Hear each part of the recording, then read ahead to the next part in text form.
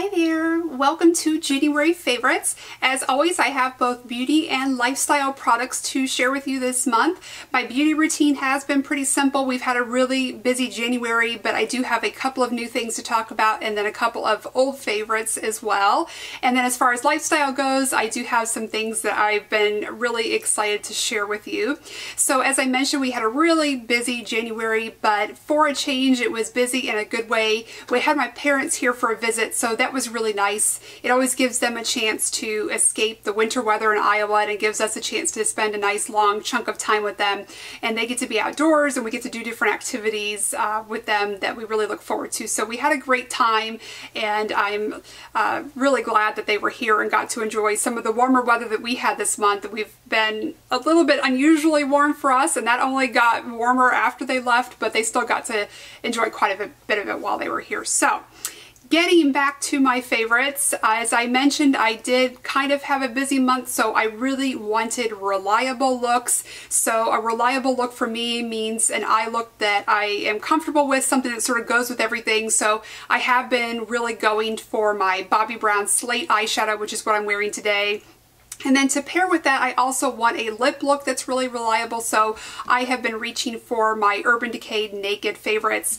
I really love everything that Urban Decay seems to come out with in their Naked line, and so their lip products are just an old favorite of mine, a standby, a go-to.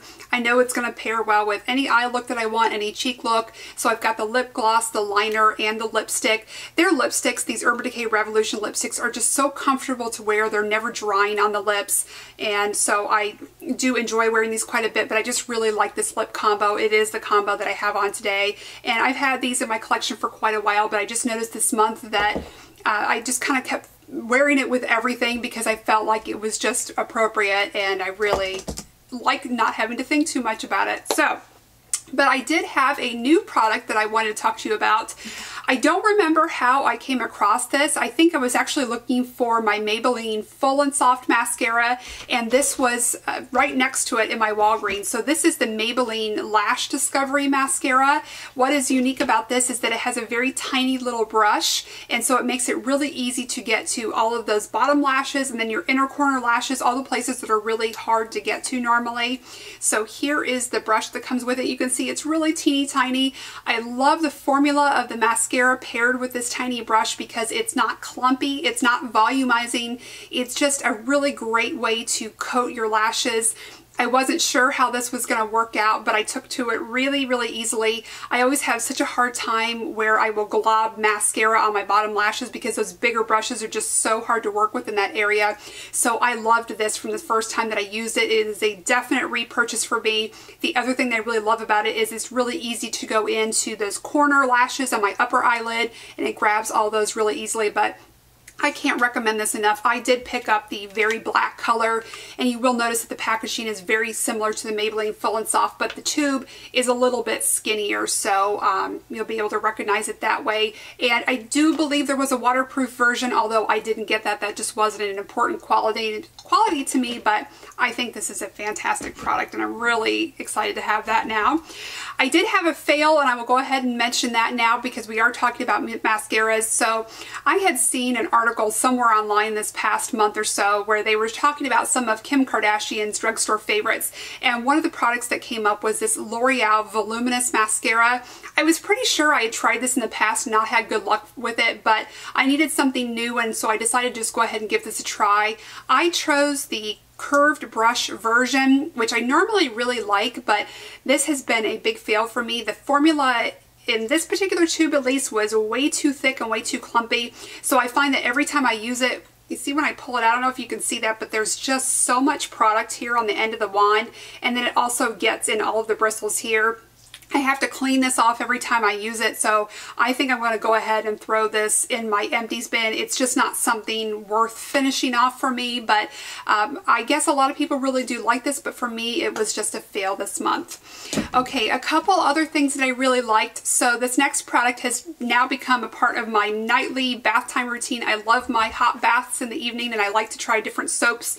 As you may know if you've been watching me for a while, I am an admitted soapaholic, and so I really wanted wanted to try this, and this is the Aveeno Stress Relief Body Wash. This is a combination of lavender, chamomile, and I think this is pronounced ylang ylang. I think. Please don't quote me on that, but you know it when you see it. But this has a really, really nice calming smell to it. It's something I really look forward to each day now. I love using this in the bath. I will caution you though, if you do use this, for some reason I've noticed that it makes the surface of my bathtub a little bit slippery. So you just want to make sure you're careful with that, or that you rinse out your tub very well, which is what I do after I use it. But this has been a reliable product for me, like the other Aveeno products are, but I just really like this one. It is something I will definitely repurchase. I just like using it. I like the way it makes my skin feel, and I really just like the aromatherapy sort of aspect of it. Okay, another beauty product that was new to me this month that I was really excited to share with you because I didn't know anything about it, and I've really been impressed. So I went to Ulta and they were having their jumbo hair products on sale, and I picked up a shampoo and conditioner, and not knowing anything about it, I bought the Kenra Color Maintenance Conditioner and Shampoo. So I really went all in with this. I didn't know anything about it, but I went ahead and went for the full sizes. I thought I had heard good things about this in the past. I don't know if that's true or not, or if I'm making that up, but in any case, I went ahead and went for it, and I have been so impressed. It's not a volumizing shampoo, but I do think that it has that property for me. It seems like my hair's been really nice and fluffy with it, and at the same time, my hair has seemed really shiny since I've been using it. It doesn't weigh it down. It doesn't put a coating or any film or anything like that on my hair, but it does make it seem really healthy to me. The fragrance of these is not my favorite. I think the shampoo kind of has a you know, kind of an artificial florally kind of smell. It smells a little bit like hairspray, nothing I'm too impressed with. The conditioner, a couple things about this. One is that it has a little bit of, I almost say like a fruity fragrance. I can't quite pin it down.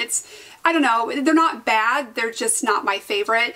The really unusual thing about this conditioner is that it is very thin, almost sort of watery. When I first used it, I thought that maybe there was something wrong with it. I thought there's no way this is going to condition my hair properly. It's going to be hard to get a comb through. My hair is very ratty when it's dry, very tangly. But I was really wrong. I'm happy to say this is almost like a leave-in treatment. You do rinse it out, but it has that consistency of being really thin. So despite its texture, it's obviously doing what it's supposed to do. This is a fantastic combination of products. I'm really glad to say that these both worked out, since I did go ahead and purchase the big size, not knowing anything about them, but I can say that I do recommend them and I would repurchase. I've been really impressed with this line. So getting into the lifestyle favorites, I do have a variety of things to talk to you about today. This first one, I really kind of went back and forth on whether or not I wanted to talk to you about it because it is a little bit different, kind of an odd favorite to mention, but I decided to just go ahead and go for it, for better or worse. But I have an ink pen to talk to you about, and I know this is a really strange favorite, but I just needed some ballpoint pens for my house, and I'm kind of picky about them. I don't really like something that's very fine. I want more of a medium thickness. I like blue ink, and I like that this is retractable. I picked these up and they were very inexpensive, so I didn't really know how they were going to work out, but I've been really impressed with them, so much so that I went back and bought some more. These are the Papermate Profile pens. I found them at my grocery store, and then I also found them at Walgreens, so I guess you can get them in a variety of places, but it's a very smooth writing pen and it has the thickness that I like, so I thought I would go ahead and mention it, as silly as it might be. Pens are something that we all need to use, and I really like these and I would get them again, so I thought I would just throw that into my favorites for better or worse this month. The next thing is something that I've been enjoying drinking this past month. I got a real craving for orange juice. This is not a brand I've had before, and being in Florida, we have access to some great orange juice, so I can be very picky about it. And this one really impressed me. Now, we have a local grove here and they make fresh orange juice, and to me they are the best I've ever had, but it's not always convenient to go there and buy it, and I am happy to say that this is the closest I have tasted to that fresh orange juice being from the store. This is the Indian River Select brand, and I'm only mentioning it because I did go online and they showed that they were available at a variety of retailers all over the country, so I'm hoping that almost everyone will be able to find this in your juice section of your grocery store.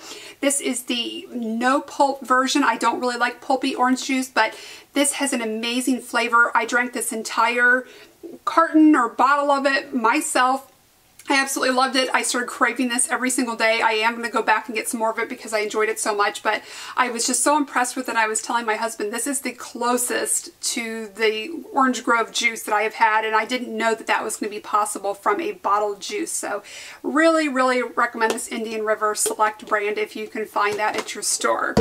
All right, the next thing that I want to talk to you about, as I've said before, this is a really wide variety of favorites this month, but it is the shirt that I'm wearing.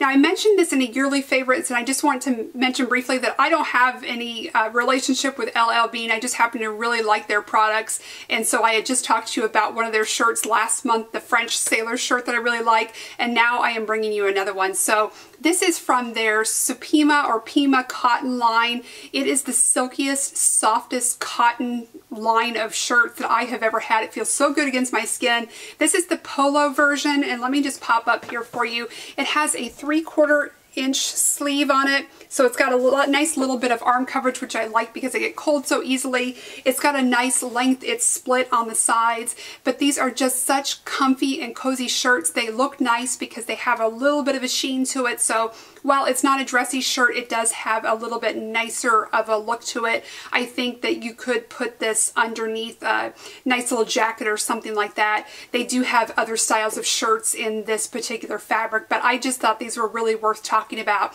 And the color that I have here was sold out for a while and it came back in stock, so I was really excited to talk to you about that this month too.